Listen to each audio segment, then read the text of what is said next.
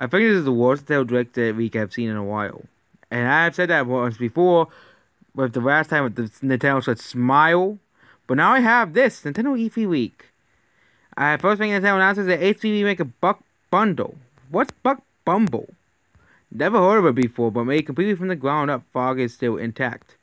Next is a report version of the Big Buck Hunter of the arcade classic.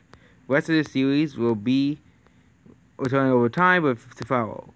And announced plans to release a Sega Classics Buck Garages for the Switch. And Buck from the game Buck will be released with it. Okay. Yeah, Buck.